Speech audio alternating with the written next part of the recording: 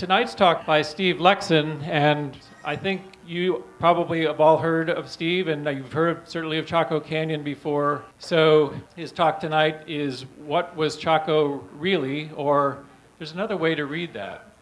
You may see it as What Was Chaco? And at the end you may say, really?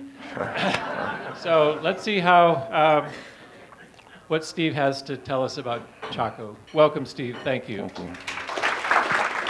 Thank you, Bill. I imagine everybody here knows a lot about Chaco, or knows about Chaco, or you probably wouldn't be here tonight. So I'll assume that there's a familiarity with the place. But I did want a show of hands of how many people are members of Archaeology Southwest. That's great. For those of you that aren't members of Dr. Doley's organization, Archaeology Southwest, is sponsoring this. I've long been a fan of that organization for doing things like this, for doing just really magnificent basic research. They're one of the best basic research organizations in the Southwest. Doing a lot of collaborative stuff with tribes, which is very, very important these days, and a number of other programs that I think they had a handout that tells you more about the organization, but he didn't ask me to do this. Bill didn't ask me to do this, but yeah, think about supporting the organization. In the publicity for this talk, at least the stuff that I saw, it said, I didn't write this, it said, come hear what Steve Lekson thinks about what was Chaco really. Well, I'm not going to tell you.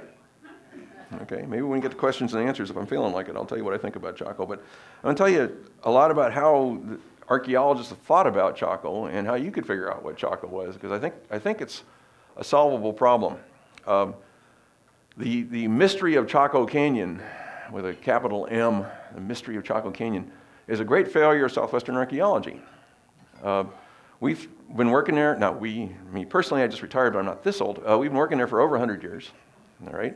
There's been a lot of really smart people working in Chaco, and that isn't me either, but a lot of smart people putting a lot of money, energy and money, your money, a lot of your money into Chaco for 100 years, and the archaeology there's pretty easy, okay? Compared to what goes on around here, they didn't build a city on top of it.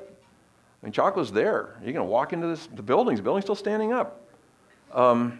You know, it had a bit of a history, maybe 500 years, but that, you know, in archaeology, that's nothing. That's not a big deal.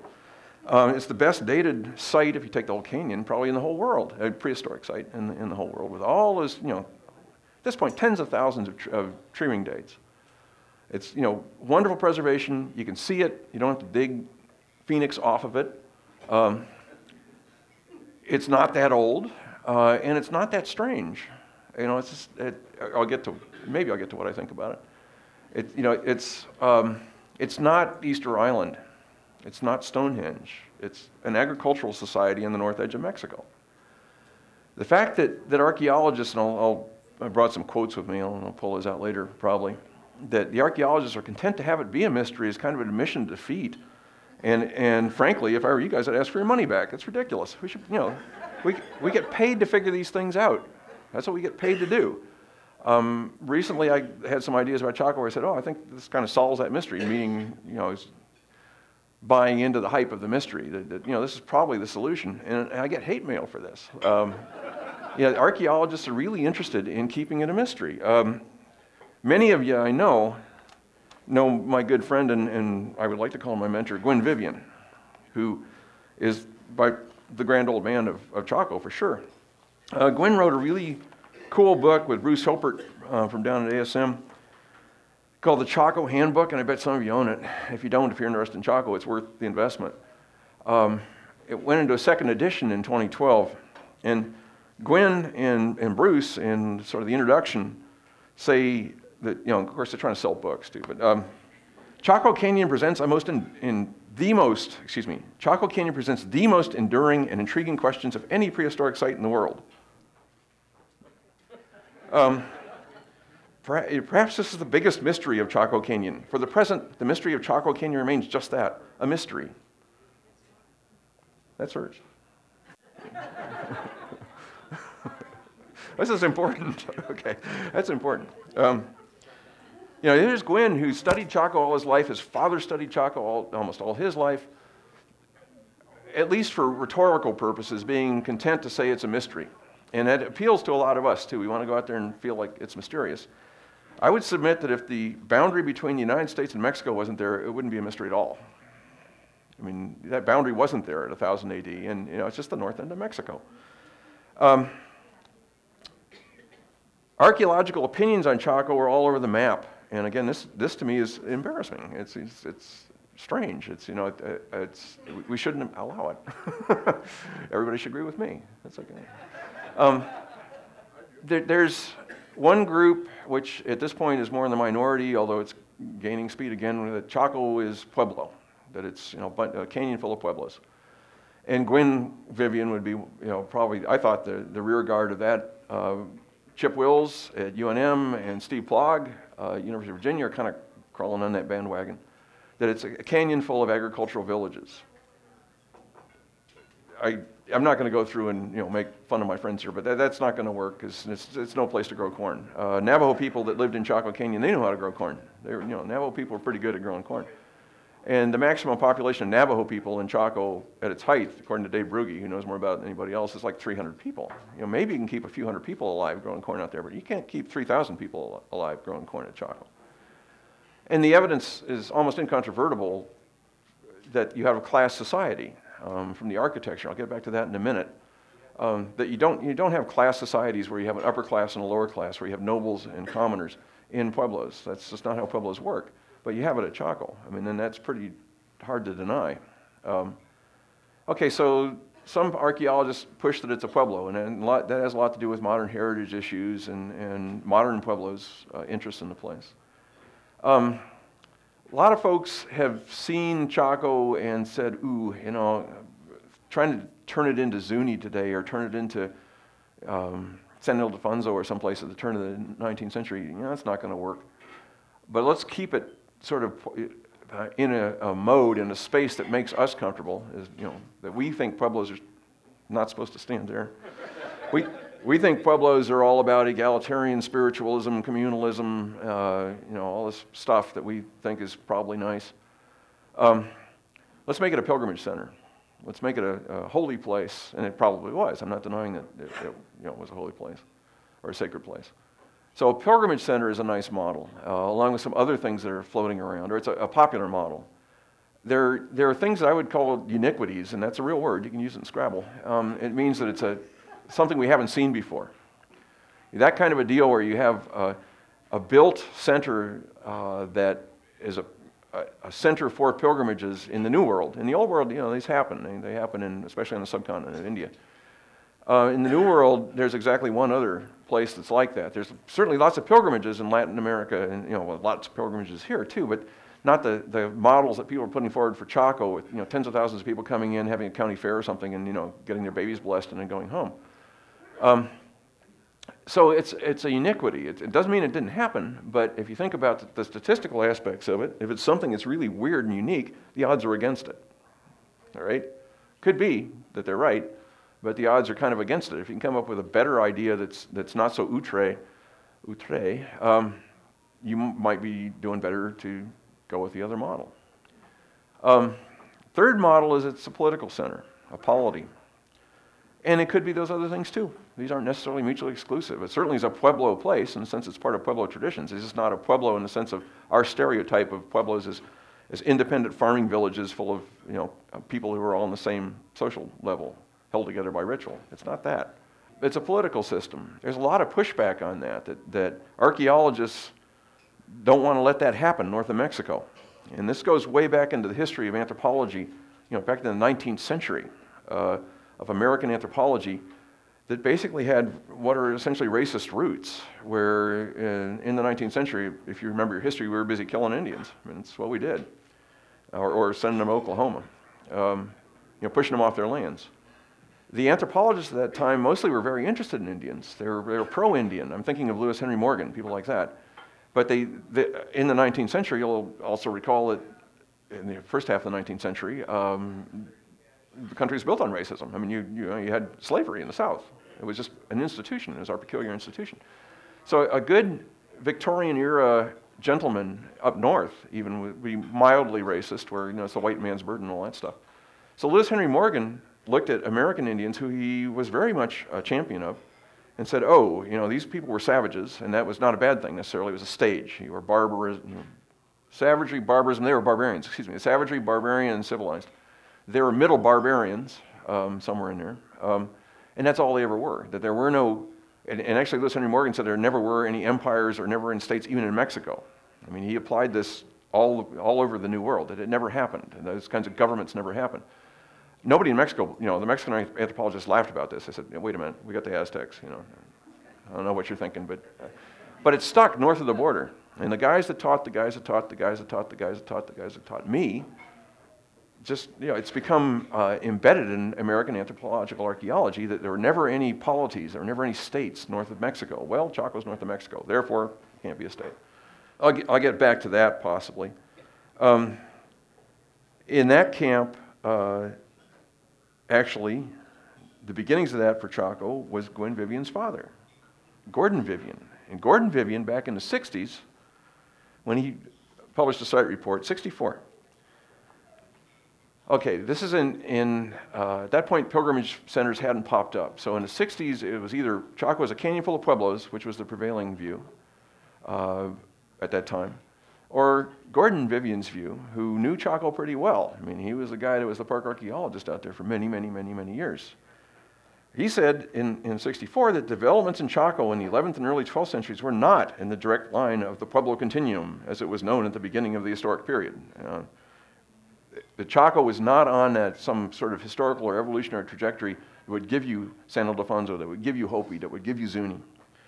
The continuation of the direction taken by Chaco would have carried it even further out of the stream of development that culminated in the Rio Grande. And he's talking about ever-increasing control, specialization, centralization of authority at Chaco, which he saw in the 60s, was simply not compatible with the slant that directed the destiny of the basket maker Rio Grande continuum. He called Chaco a cultural experiment or deviation that failed as it strayed from the main course of Northern Pueblo history. Gordon Vivian saw that Chaco wasn't a Pueblo. It was Pueblo history, okay? It's absolutely part of Pueblo history, but the key thing is it's part of history, where history doesn't lead in some lockstep linear line from the earliest basket maker people up, striving to become Taos. The way the archaeologists parse out the prehistory in Southwest, you have the thing called PECO system, which some of you I'm sure are aware of, that is basket maker 3 and Pueblo 1, 2, 3, and 4. And each of those stages, like they add an element that will turn them into Santa Clara.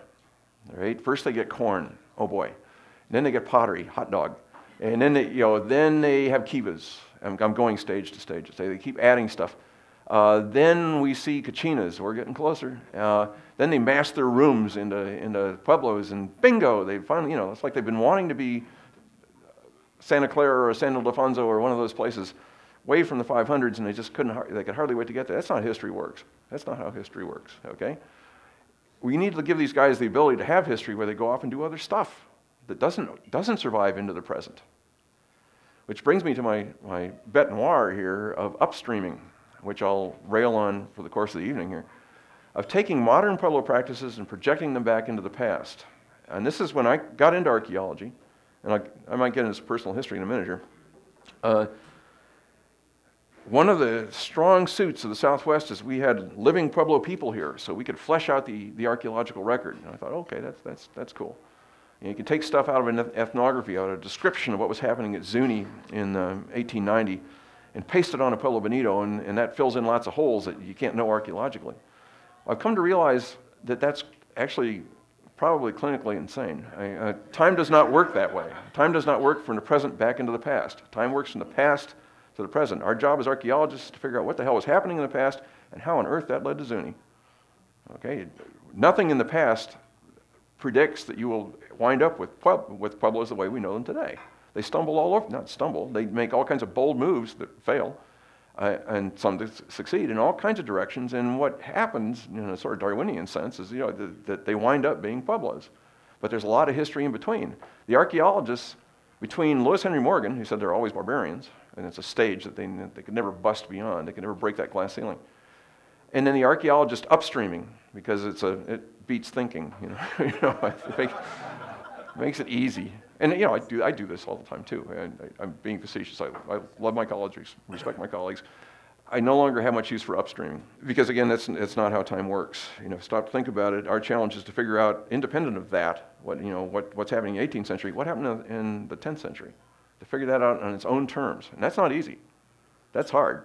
That's hard. That's the first glimmer of why we might not be embarrassed about Chaco. It's a long time ago. It's kind of hard to figure out what happened a long time ago if you lose that crutch of modern Pueblo living. I might go off into a bit of autobiography here because it will probably explain a bit about how I think we should go about understanding Chaco. That I don't think, I get accused of being Chaco-centric by people, lots of people, probably people in this room, I don't know. I don't think Chaco was important because I worked there. I worked there because it was bloody obvious that it was important. And in the early 70s, which is when I got started, a long, long time ago, to me anyway, Chaco was not that well known. I'll read you another quote. I'm not going to read quotes all night long, but I brought along a few. A textbook at that time in 1973 was written by Paul Martin, who was a distinguished older archaeologist, and Fred Plog, who was a hot dog young archaeologist at that point. And when they talk about Chaco, it's called the Archaeology of Arizona, but you can't not talk about Chaco no matter where you are in Southwest. You have to come to grips with Chaco. They said in 73, and I'm just getting into this stuff, I was like a year or two into it at that point, and still learning, obviously. I'm still learning today, I hope. In spite of the great towns that developed at Chaco and the interest the region has attracted, less is really known of the area than almost any other southwestern district. Now, I think there were, possibly there's a bit of hyperbole in there, but yeah, they were saying that what we knew about Chaco came from reports that were published from excavations in the 20s and with Gwynn in the 30s, Gordon Vivian in the 30s. Less is really known of the area than almost any other southwestern district. It's amazing that so little work has been done there and so few significant reports published. That's when I was getting into this. So Chaco got on my to-do list, not that I was going to figure it out, but I wanted to work there, and as part of a project. And I first came to Chaco things working at Salmon Ruins, which is up north of Chaco, about 60 miles. It's a big Chaco great house on the San Juan River. And Archaeology Southwest has sponsored a lot of research at Salmon. The original research was done by an amazing woman named Cynthia Irwin-Williams, who's no longer with us, but Archaeology Southwest, she died too young, and Archaeology Southwest stepped in, and Paul Reed and his gang up there are pulling together what we know about Salmon. I worked at Salmon for a few years because it was a Chaco site. That was my toe in the door. And then I went for 10 years from 76 to 86, I think, for the National Park Service Chaco project, which was great fun. I was actually working at Chaco. Okay, so I didn't have any fixed opinions on Chaco, at least I don't think I did, except that they moved every 2 years or whatever, carrying over my childhood psychoses. But sorry. Oh yeah, I didn't have much of an opinion about Chaco, except that having worked at Salmon, I was aware that you couldn't understand it just looking at Chaco Canyon. Chaco was bigger than Chaco Canyon itself, because here's Salmon Ruins up here 60 miles away, or 50 miles away, excuse me. So I came with that notion in my head. But the official party line when I joined the Park Service project was that Chaco came out of Mexico. And that was Alden Hayes, who was a man I respected enormously, who's been gone for some years now. But he published the first of the Chaco reports, a whole series, bookshelf full of these things by the time we got done. And his conclusion on Chaco, he did a survey of the canyon where he wasn't digging, he was just recording sites. But his conclusion was that Chaco, that it came out of Mexico by some means, that either people from Chaco were inspired by Mexico or people from Mexico, Mesoamerica, came up and took over and ordered things and had things done in a right proper way, and somewhere above middle barbarism, pushing up against that glass ceiling. The temper of the times, and this is early 80s, was against Al. That the archaeology at that point, the late 70s, early 80s, wanted everything to be local and small.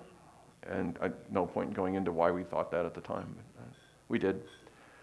So I was in the soup that I was in, or the milieu that I was in, I didn't like that Mexican stuff at all. I mean, we don't need Mesoamerica up here. This is all local stuff. And I wrote some things about that, and I realized that no, there were some things at Chaco. I argued with Al in print, and with another guy named Charles DePeso in print, saying no, they're wrong about this and this and this, and says, boy, they may be right about that and that and that. Well, that was troublesome to me. I mean, I filed that one away. That wow, there's if they're right about that and that, maybe they actually are right about the other stuff too, or at least some of it. A lot of the work I did for the Park Service, not all of it, but a lot of the work I did for the Park Service was looking at the big building, looking at the architecture of the canyon. And one of the things that was just stone cold clear is that you had two classes of people out there. You had people that lived in the great houses that were architecturally just night and day from the folks that lived in normal houses. You had the 1%ers on the hill, and you had the 99%ers who were living in 5 rooms and a kiva. 5 rooms and a kiva is like a little rubber stamp, and they're perfectly fine little houses that commoners lived in. But if you took the floor area of one of those commoner houses and compressed it, you could fit it in one room of Pueblo Bonito. I mean, the scale differences are just, you have to be, well, you have to not want to see it. The people that don't like the idea of a political structure out there or a class structure, I remember one review, a recent review, a very influential review, about Chaco that said, well, there are no palaces. We would, if this were a political system, we expect to see palaces. I'm sitting there thinking, Pueblo Bonito, I've calculated this, weighs 40,000 tons of sandstone, stacked up 30 feet tall over the size of a Major League Baseball field. Why can't you see that? That's what that is. It's a palace, all right? We know from a number of analyses, or we think we know, from a number of analyses now that there's 500 rooms there and maybe 12 families, all right? So not all those rooms are part of houses. Some of those rooms are warehouses, some of those rooms are other functions, some of those rooms are just building to build, to be bigger than the other, the guys at Chetra. It's literally that simple. But yeah, I mean, it's really, really clear that you have two classes of people. Gwen Vivian got around that. Gordon Vivian picked up on that. Vivian Sr. picked up on that and said, this is not going towards Pueblos. You got the haves and the have-nots. Gwen Vivian explains that as two different ethnic groups, which, it's an interesting idea. Obviously, you can tell I don't agree. I mean, I just don't see that. And again, it's 40,000 tons stacked over a baseball field. What's so hard to see? And there's 6 more of them that big.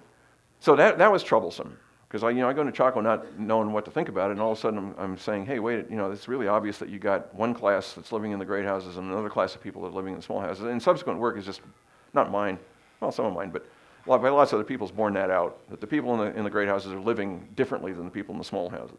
People in the great houses are not working. They have people working for them, probably slaves. They're knocking back at Miller time and drinking cacao. They're wearing parrot feathers, which, that's a big deal in Mexico and macaws.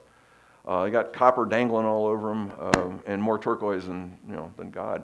The people in the small houses don't have that stuff. I mean, and it's just, lots and lots of evidence stacked up now that you have an upper class and a lower class, a ruling class and a nobles and commoners. So that was troublesome. Then I got to working with Native American people. I was working with Native American people all along, but working with Native American people on an intellectual level. And this was when I went from the Park Service by way of Arizona State Museum to the Museum of Indian Arts and Culture in Santa Fe. I was a curator there. Working a lot with Rio Grande people, Rio Grande Pueblo people, and putting together exhibits. The guys I was working with, my colleagues, say, oh yeah, they're from Rio Grande Pueblos. They said, we know all about Chaco. We don't talk about it. Bad things happened out there. Oh, that's interesting, because everything I'd heard about it was all goodness and light, and they're all out there being communal and praying all day long and doing whatever we think is nice. Yeah, they said bad things happened out there, and I started asking around and reading and studying, and yeah, there's a number of stories, the Keres stories, the Carrizan Pueblos like Acoma and Laguna and Zia, where they talk about White House. In some places you see it translated as White City, where there was this place that was marvelous, it was amazing. They had parrots, they had turquoise, they had all this stuff, but people got power over people, political power, spiritual power. And now I'm paraphrasing a Pueblo person who actually said those things. And that wasn't right. And so the spiritual advisors, the entities that would become Kachinas, told the people that you shouldn't be living this way. You need to leave here and turn your backs on this stuff and reinvent yourselves and not have leaders, not have rulers, not have nobility, noble families. So they did. They marched south, and after 4 days, they have a ceremony. This is the Acoma version. They have a ceremony of forgetting. Okay, and obviously they didn't forget, because the old guys remember this, and there's some people in the tribe whose duty it is to remember these things remembers this story about what happened back there. But they had a ceremony of forgetting for everybody else, and it's really after 1300, after Chaco and Aztec, which is Chaco's successor, after they fall, and those noble families are either wiped out or they move, or they decide they're not nobles anymore. But more likely they get wiped out or moved. The Pueblo people reinvent themselves as the Pueblos that we caricature today as happy, peaceful, egalitarian, communal, all that stuff. That happens after 1300, and it's in reaction to Chaco. And that's in the stories. Navajo people, who the archaeologists, until recently, said were not out there at the time of Chaco. Now it's looking more like maybe they were. They say they were out there. They know a lot about those places. When I was working for the Park Service, the labor force was all Navajo guys, because we were the only, not that they liked digging ruins, but they were the only labor around, and we were the only paycheck in 40 miles, so they came and worked with us. And some of those guys would say, well, I know what happened in this, we're digging Palo Alto or something, and some guy would say, I know what happened in this room. Oh, yeah? How do you know what happened in this room? He said, my mother told me, my grandmother told me, whatever. They have stories that are much more detailed, and Pueblo accounts are kind of abstracted. It's all about the principles and what you learn and what happened at White House and why we never want to do that again, and we never want to have kings again. And it's all about lessons and some details. But the Navajo stories, because they live on that landscape, are very detailed. Okay? And maybe they heard those stories from Pueblo people and they're fresh because they actually lived next to those places where it actually happened, or maybe they were there. I don't know. But the Navajo stories are about the great gambler. And the great gambler reduces everyone, Navajo people, Pueblo people, whoever's there, to slavery. I mean, there's an upper class and a lower class, and the lower class are slaves. And he does it through gambling games, supposedly. A Navajo colleague of mine, Taft Blackhorse, was in the room when this story was going around with a bunch of scholarly types, and Taft said, no, you white guys, you call him the great gambler. That was actually our king. This is his words. And everybody sort of turned to him and said, Taft, is there a Navajo word for king? He said, well, no, but if we had a word for king, that's what we'd call him. This gambler stuff kind of vulgarizes the whole situation. This was an upper class. And the first thing that the great gambler demanded of these people is build me a house, build me a palace, and then build one for my brother, and then build one for my uncle, whatever. Those houses, those great houses out there, were built for the kings and for the rulers, for the nobility, the ruling class. The Navajos and all the people put up with it for a while, and then they rise up, and it's a class revolt. And this also happens here. This happens with the platform men here. There's a class revolt with the commoners. And you probably know the stories around here, but at Chaco, there's a class revolt. They get the great gambler, and in one version, they shoot him back to Mexico where he came from. In another version, they cut off his head and bury him under a rock. So you just pick the version that you like, or pick the version that you learned as a kid, or pick the version that your clan tells, whatever. I'm not going to be try not to be facetious about these traditional histories. But these are strong stories, and there's more than a kernel of fact in that. There's it's probably factual. Not that they shot him back to Mexico where he came from, but maybe he came from Mexico, or he thought he came from Mexico. Put it that way.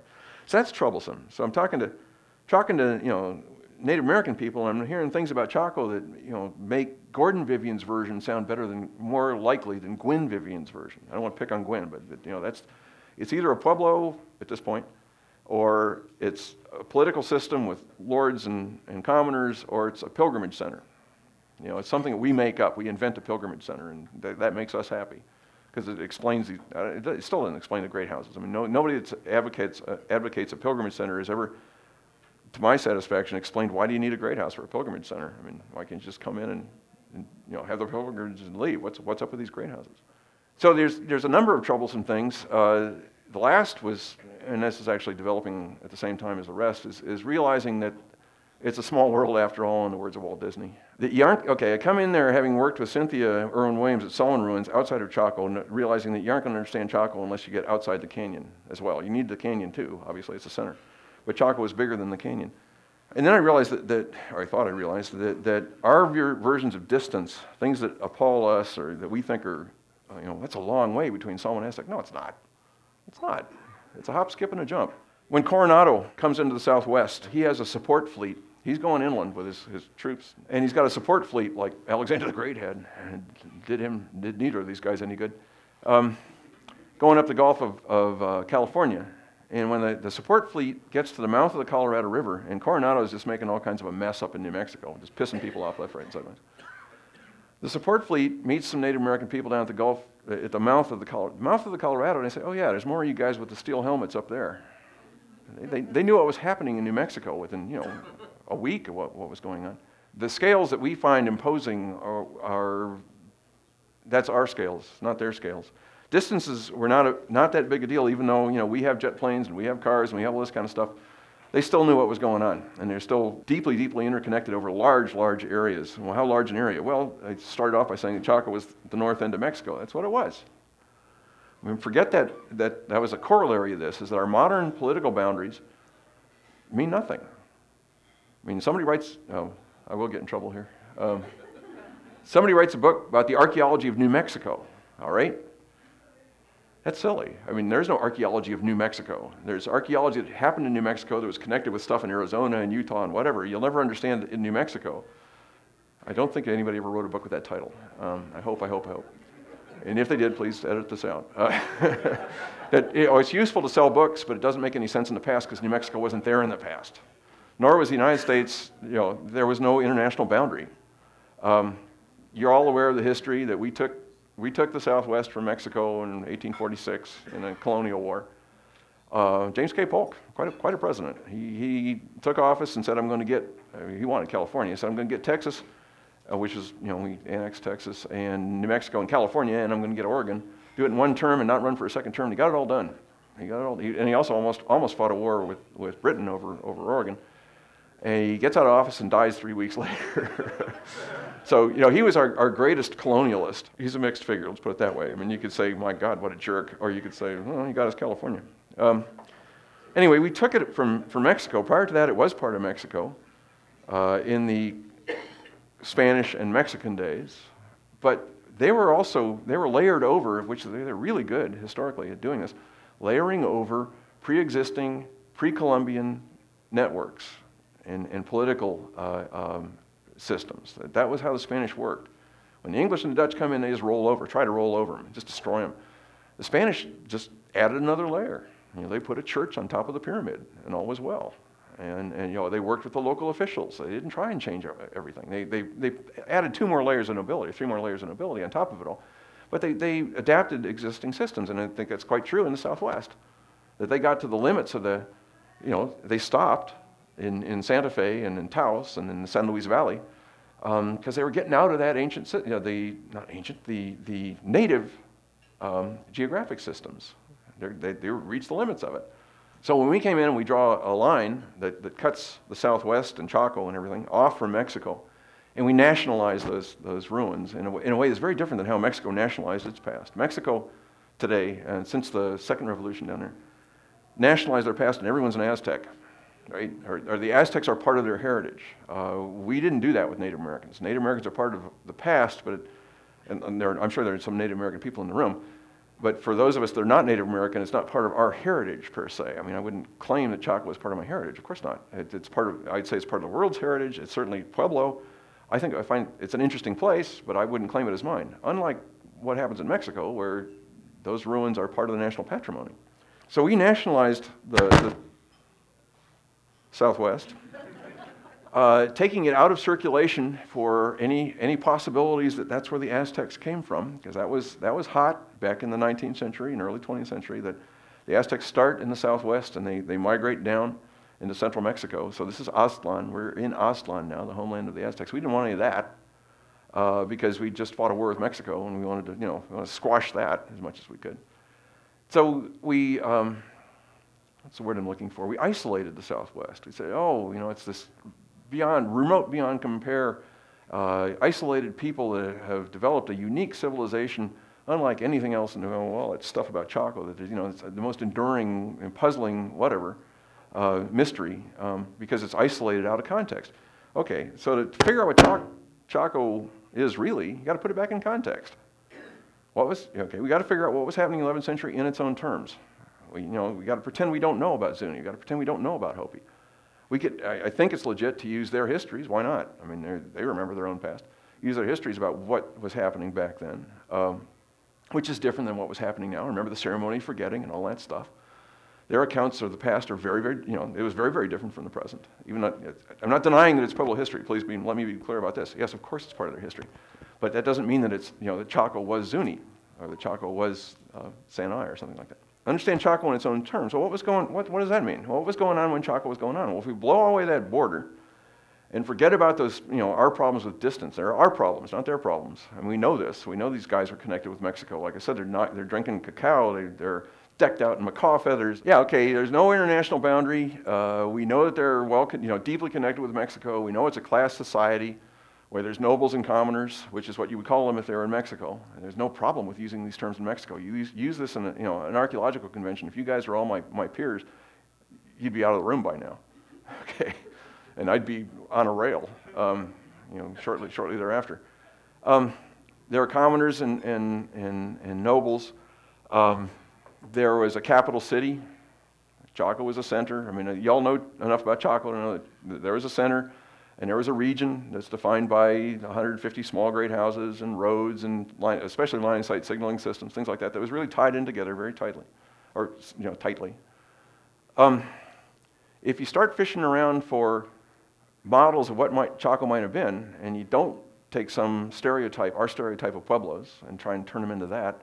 Don't make up something at a pilgrimage center, which again it could have been, but you don't need to make up something. If you look for models from its own time, from their world, there are models that work really, really well. What's their world? Well, their world is the early pre-classic in Mesoamerica. That's their world. That's what they knew. Okay, Tula was a big deal then, maybe not as big as people used to think.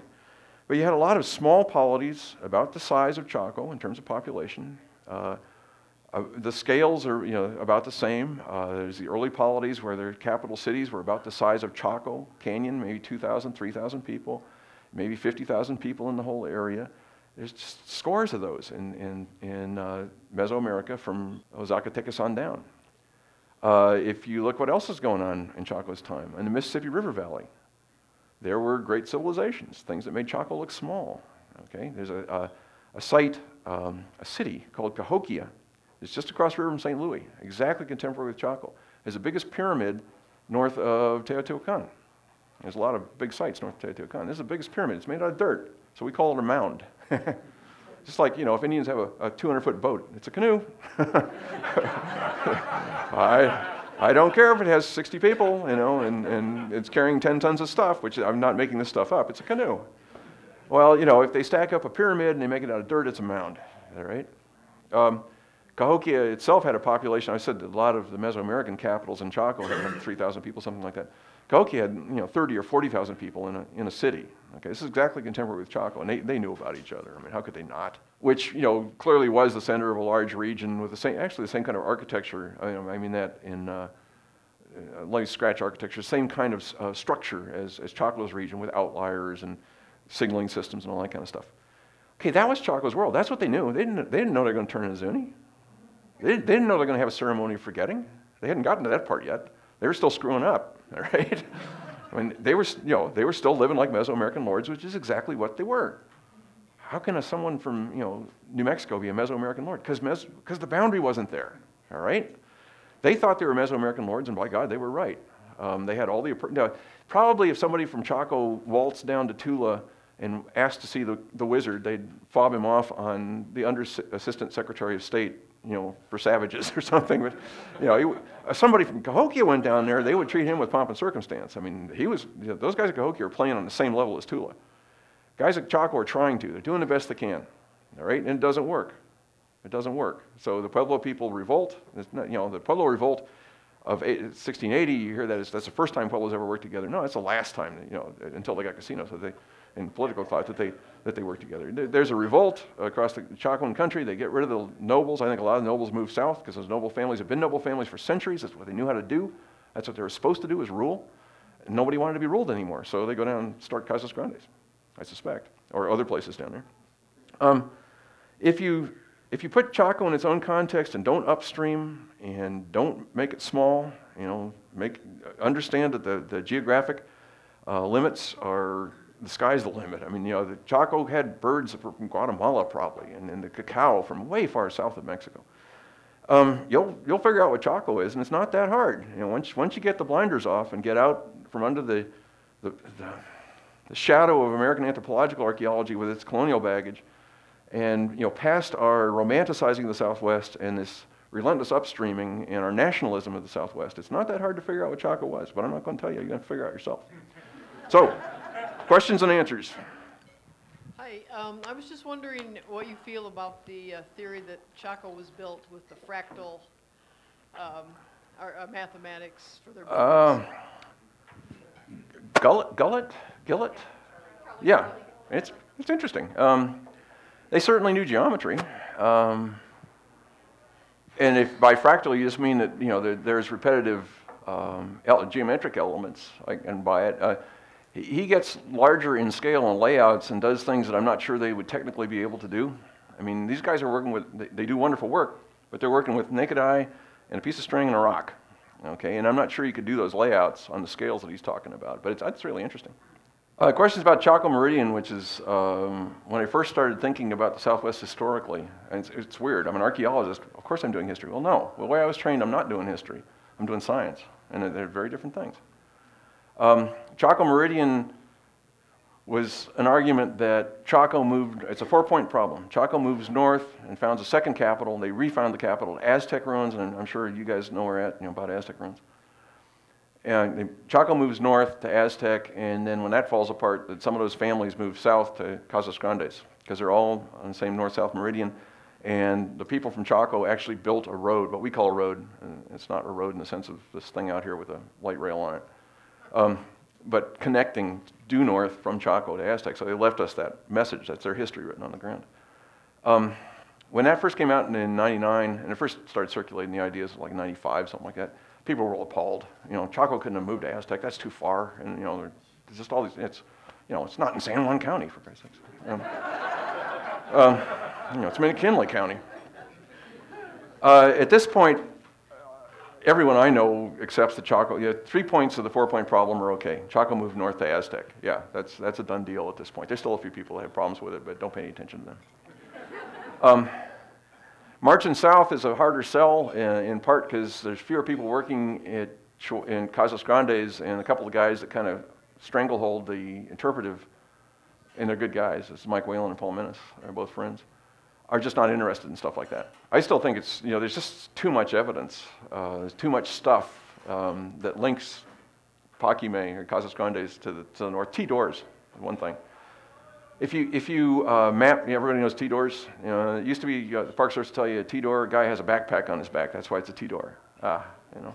T-doors are exterior doors. They're meant to, you know, they define your house. A door means a lot. And that's what somebody sees when they come into your house. Oh, they're part of that T-door group. I don't think I'm going to go in there.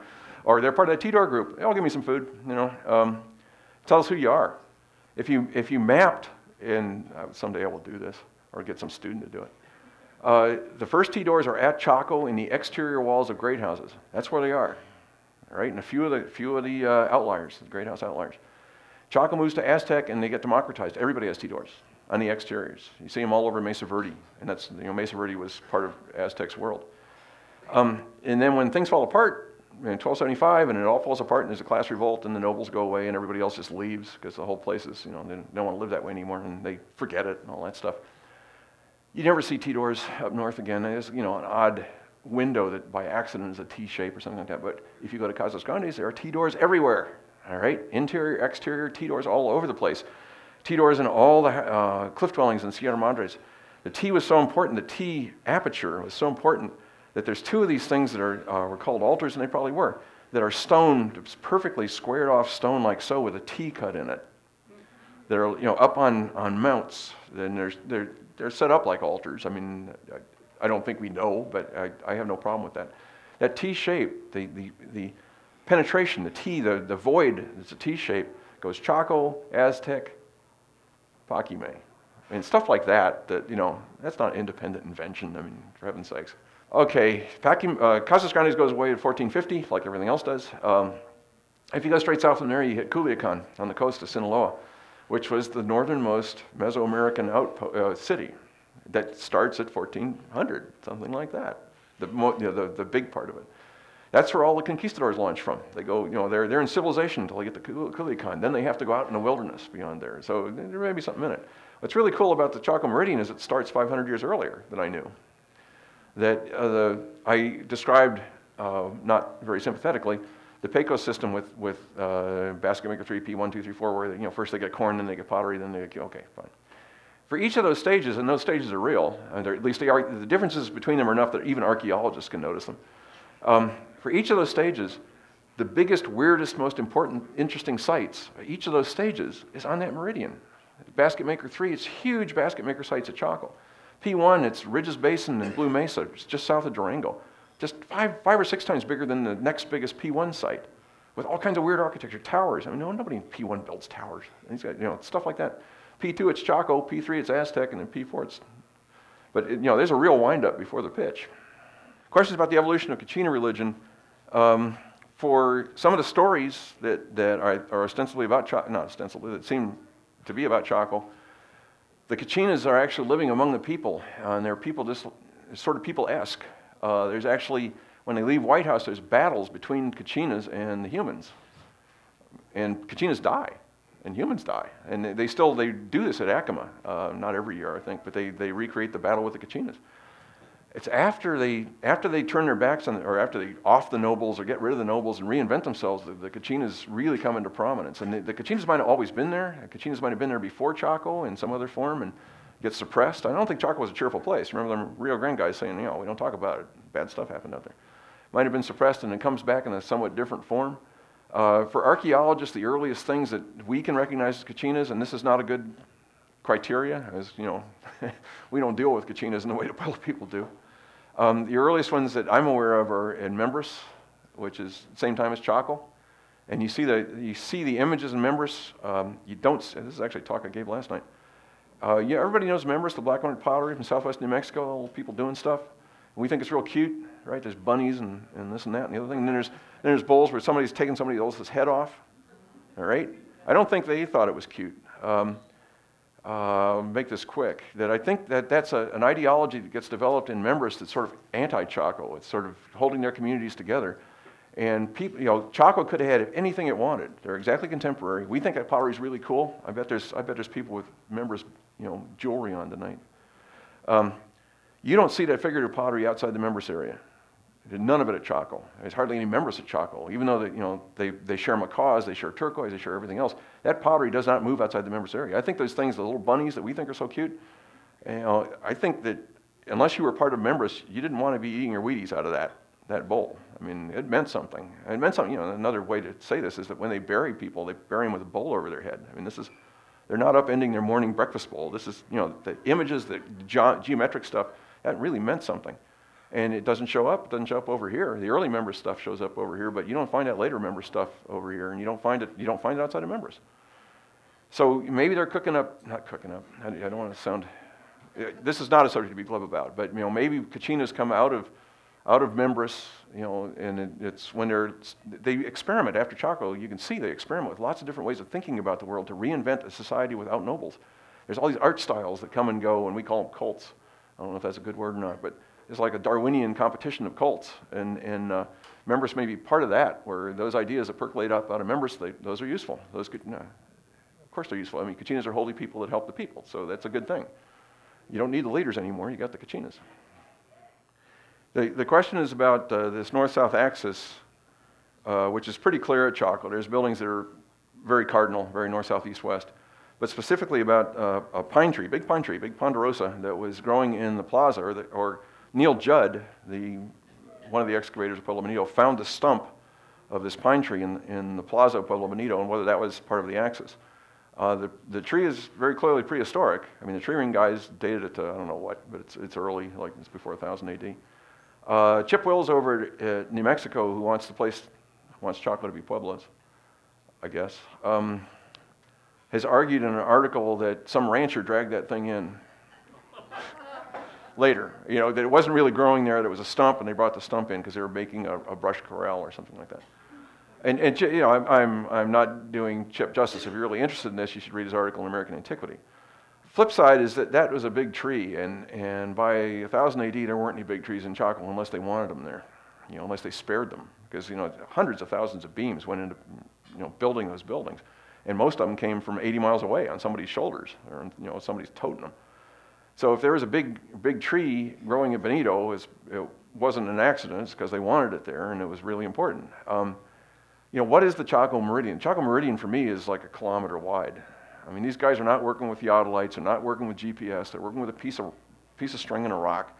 So the meridian does this, And they can't determine longitude. We couldn't do that until 18th century, determine where you are, absent backsighting, absent looking and saying, oh, I'm due north of that. If you can't see that, whatever that is, the crack in the door or something, you can't see it anymore, you can't reestablish where you are. You have to reestablish north, and there's going to be a little error. So the meridian is a wide thing. It could well be that the meridian comes from that tree, and Aztec's off by a little bit, but what's a half kilometer among friends? Yeah. But yeah, I mean, the interesting thing on the tree is that it's in play. As archaeologists, making Chaco a mystery. Two questions, one about warfare and cannibalism in Chaco, and I'll answer that one first, and then about people from Chaco moving south into Mexico, into Mesoamerica, into what is today Mexico, but actually internally within Mesoamerica. Warfare, Chaco's kind of remarkable in that there was not a lot of warfare while Chaco was in charge, which is a good thing. There's about a century there of not a lot. There's always some. There's always, human beings are no damn good. There's always some fussing going on, all right? But there's not villages being wiped out. And again, I really like architecture more than pottery or anything else. Architecture doesn't move, and it's big. The commoners are living in individual family houses where you have one family, maybe 10 people, extended family here, and a quarter mile away is another one, a quarter mile away is another one. Sometimes they're more clustered than that. But they aren't living in defensive settings. They don't have walls around them. And they're living separate, so they're not worried. I'm sure bad things still happen, but generally speaking, they're not worried. And when Chaco moves to Aztec, the wheels come off and that ends, and they circle the wagons. They make these huge Mesa Verde sites where they bring in a whole lot of these little family houses, build a wall around it with a spring in the middle. That's Sand Canyon. Now, for those of you that know or any of a dozen big towns, that's the cliff dwellings. They're not living in the cliff dwellings because they're cute and because Vincent Scully would like them 100 years later or 500 years later, whenever that was. They're living in those cliff dwellings because they're scared.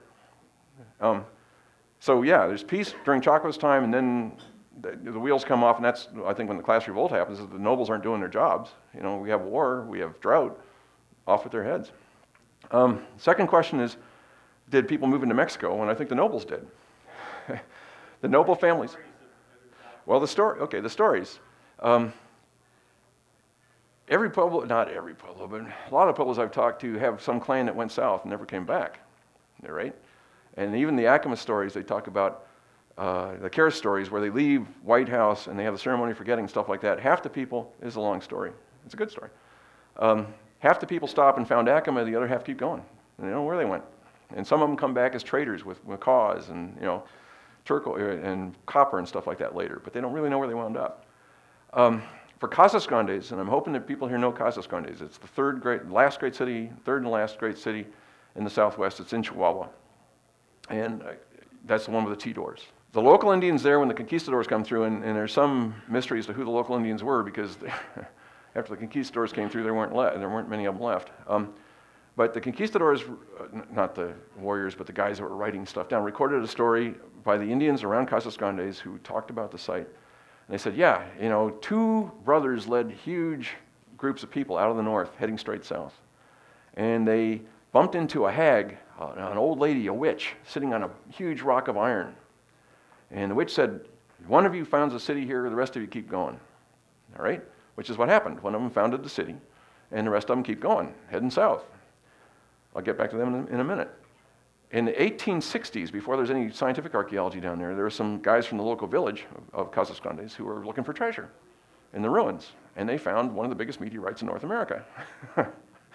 It's the Casas Grandes meteorite. You can go see it in the Smithsonian. What's left of it, they sawed it in half. What you do with meteorites, if you're into this kind of stuff, if you want the mineralogy and all that sort of stuff. So you can see half of it there. The rest of it's been sawed up and sent around the world to people that study meteorites. But it's an archaeological specimen. And the way they described finding it was in the ruin, all wrapped up in cloth. And, here's the giant iron rock. I don't think the meteorite fell there. I think they probably, I don't know. They probably brought it there. Okay, the bunch that kept going, all right, and all those clans that Pueblo people say, yeah, this clan went further south and never came back. We don't know where they are. They're probably in Guatemala now. They may be in Guatemala now. In the early post-classic, what was Chaco's world? The early post-classic. It was really dynamic. You had the fall of Teotihuacan, which was it was the center, a huge city that didn't necessarily control an empire, but it just set the tone for Mesoamerica for hundreds of years. It falls and all these little polities pop up, little polities that look exactly like Chaco, with multiple noble families and all the rest of it. So I just told you what I think Chaco is, really. But what else is going on? There's all these migrations out of the north, the Chichimecs, and everybody claims they're a Chichimec over in Tarascan country, over in Aztec country. They're all coming out of the north. And there's this, both a domino effect and I think an interbraided stream of people coming out of the north that create the early post-classic, and ultimately the Aztecs are out of the north. They're from Aztlan, maybe from up here. But we say that didn't happen because we nationalized the archaeology. The timing isn't good for Chaco to become the Aztecs. But I think they're part of that domino, string of dominoes, or this braided stream of people. They're part of that really dynamic early and middle post-classic history in Mesoamerica, where folks are just moving all over the place. And I think some of those guys were from originally from up here. What concrete connections with Cahokia can you relate? That's a real good question. As far as I know, there's nothing from Chaco Cahokia and nothing from Cahokia Chaco. Flip side is that if you had something from Chaco Cahokia, the archaeologists there would kick it back in the pit. They really don't want to hear about long distance stuff. I mean, in the Mississippi Valley, you have, if you picked a site and said what looks like Mesoamerica, Cahokia with the hugest pyramid and this plaza surrounded by smaller pyramids, or Chaco that has these big buildings. If you said which one looks like Mesoamerica, there's no question, it's Cahokia. Okay, okay, so it's a big deal. I'll fall back. There's turquoise that makes it to the Mississippian world, doesn't make it to Cahokia as far as I know, but there's turquoise that makes it to this is called Mississippian. These big Mississippian sites like Spiro, places like that. There's literally hundreds and hundreds of pounds of Pacific Coast shell that makes it to Spiro that probably went through Chaco. But I'll take it into historic times, and this is not so much upstreaming as I don't think it's upstreaming. Coronado, to pick on Coronado again, he comes up in New Mexico and raises hell and goes to one pueblo, and he's looking for cities of gold, and it's not gold, so they say, well, maybe you should go a little further than that next pueblo. It's made out of gold. He goes there, and he finally winds up at Pecos, and Pecos is not made of gold either. Pecos is the big trading center on the plains, and Pecos is at the same latitude, almost exactly, as Spiro, which is the southeasternmost, this is backwards for you, southeasternmost Mississippian trade entrepot, trade center. It's connected with Cahokia, for sure. A lot of stuff there is from Cahokia, this fancy stuff that they have at Spiro. So at Pecos, they get tired of having these conquistadors and these guys around because they're eating a lot and behaving badly. And they say, well, if you don't like this, we have this guy here who the Spanish called a Turk, who is not a Pueblo Indian. He's Native American, he's not a Pueblo Indian. He says, yeah, I can show you where cities are. And he describes boats 200 feet long with all guys paddling in a river that was a mile wide or a league or whatever their unit of measurement was. With towers, he called them, which were pyramids, and he's describing the Mississippi Valley. All right. So Coronado, and the Turks, Coronado says, okay, this sounds good. This is what we're after. He goes pretty much due east. He's headed towards Spiro at that point until the Spanish are going across the southern Great Plains, and they don't like it very much, and they think the Turk is lying to them. All right, and they strangle him. And then they wander all over the place. They go to Kansas, and they say, Kansas is not what we're after, and they go back down. The Turk was just doing his job, all right? The Turk, who is at Pecos, knows about, Cahokia's come and gone at that point, but he knows about the cities along the Mississippi Valley, and he's taken the Spanish there. Concrete evidence that would say, no, but I would assert that it'd be safe to think that they knew about each other. I mean, it's a leader's job to know what's over the hill and what's over the plains. But good question, sir. Actually, part of the answer, okay, the question is about whether Membris knew about Chaco, and a speaker here who studies in the Membris area, apparently you asked that question, he said, no, it's too far. And the real question was, why do PhDs have tunnel vision? Part of that, I think, is because the scale of a PhD research. You're a single scholar, you've got to prove yourself. You got to prove yourself on a project, and your project, it's really difficult to do a PhD dissertation and not go broke, over 10 years. That's big. You got to, we're sort of, that's the scale that we teach our kids to think in. Is here's a project. Part of that's turf. I mean, just to be blunt about it, part of it's turf. I gave a talk last night in Tucson. It was all about how Chaco and Membris interacted. I mean, the evidence is all over the place. All right. If you don't want to see it, you don't want to see. I mean, it's quite possible for people to ignore 40,000 tons, 30 feet tall, size of a Major League Baseball field. If you can ignore that, then you can ignore their roads and members. There's all. When Chaco comes online, make a long story short, I work in members. That's where I work these days. That's where I started, and that seems to be where I'm ending. That when Hohokam's going strong, 700 to 1,000, something like that, going really strong and expanding, members, it's like a weather vane. They pay a lot of attention to Hohokam. They do the cremations, they do everything but the ball courts. Everything but the ball courts. Some of the members, the other half of the members don't do that stuff, and that's an interesting question, is, why did some of the members do this and others didn't? Hohokam shrinks back on Phoenix, and the wheels come off for Hohokam. Chaco comes online. It's a 1-2 punch, and they're like a weather vane. All of a sudden, they start making little stone pueblos and doing corrugated, indented corrugated pottery and making this fancy black and white stuff and having roads and things that look like little great houses. Members is a really good index for what's going on in the Southwest because they're affected by these things. And if the Members Valley people don't want to acknowledge that, I suppose that's their privilege. Sir. Do any of them speak to you anymore? One of them, good friend, Roger Anion, was at this talk that I gave last night, and he wasn't speaking to me. I said, Roger, what do you think about that? He says, well, at least it's over with. Roger's a good man. You should have Roger up here sometime. Yeah, sir. There's always people at Zuni. The question's about Zuni. It's a two-part question. No, it's a one-part question. It's that to be a linguistic isolate, you need to be isolated for a long while. And, some people say 5,000 years, some people say not so long. So where was Zuni when all this was going on? There are always people at Zuni. I mean, from early days on, some of the earliest irrigation agriculture on the plateau is around Zuni, and there's always people there. It's just a nice place to live, I guess. Certainly the Zunis think so. I think they were there. There were people there. I mean, there are Chaco great houses at Zuni, all around Zuni. There's a village of the Great Kivas. It's right up the valley from Zuni, and there's all kinds of Chacoan communities around there. So there are people there. Whether they're the modern Zuni or not, I don't know. Zunis would say they were, and you betcha they were. Zuni have stories that probably relate to Chaco, not as dramatic as White House. Zuni government, back in the 19th century, they had noble families. They had families that didn't work. And they made the decisions. This has changed over the years. The real power is in the elders who pray and that kind of stuff. But the way Cushing describes Zuni, of course, Cushing might not know what he's talking about, but he said there's the great house at the center of the world is where the families who made the decisions and who didn't work lived, which, that sounds a lot like what I think is going on in great houses, just a little more benign. The linguistic isolation of Zuni, the fact it's a linguistic isolate, I don't know. I'm not a linguist. It's a puzzle. Southwestern linguistics is a puzzle. My guess is that we don't know as much about the formational linguistic isolates as the linguists would like us to think. Or maybe we do. Maybe they had to be linguistically isolated, if not socially isolated, because clearly they weren't that for 5,000 years. I mean, there's some reason why nobody else wanted to speak Zuni, just like nobody else wanted to be Members. I'm making this up, all right? I don't have an answer. I don't have an answer to that. I mean, there were people at Zuni while all this is going on. Absolutely, there are lots of people around Zuni. So whoever was there is all wrapped up in it. And it's hard for me to believe, and Zunis certainly would object if I said that they weren't, the ancestors of the people that are there today. So they were there, and they were in the middle of it. You're right. Dave Wilcox, who's a really smart guy, and Dave Gregory is also the author on that, had a really good book, a multidisciplinary look from all kinds of different, perspectives on Zuni origins.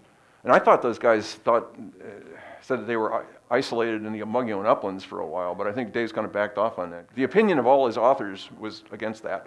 And he still published the book, which is great. That's good scholarship.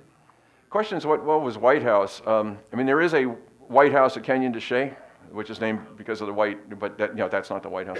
White House is a name for this area that I've heard some Pueblo people say it's just the Four Corners. And then other people say it's Mesa Verde, because that's famous, it's in the news. Most Pueblo people say, yeah, it was Chaco. It was that, that series of events is what that story is talking about. So White House or White City is the whole thing. It's the whole settlement, it's the whole city. In fact, there's some accounts of that translate it as White City, but I imagine that most of the people who are doing the translating say, Pueblos can't have cities, so they turn it to White House, Just like the Navajo guy said that, he's really our king, but no, we don't have a word for king.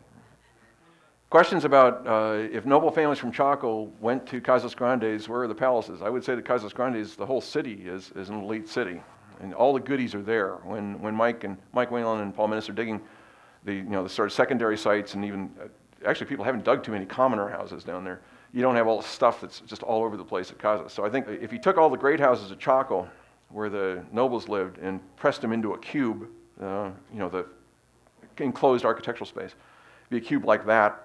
If you did that at Aztec ruins, it's a cube like that, and if you do it at Paquime, it's a cube like that. So it's smaller and smaller and more compact, and I think the whole site there probably is important people. And then the commoners are living out in the countryside. Thank you very much, Steve. A pleasure. Thank you.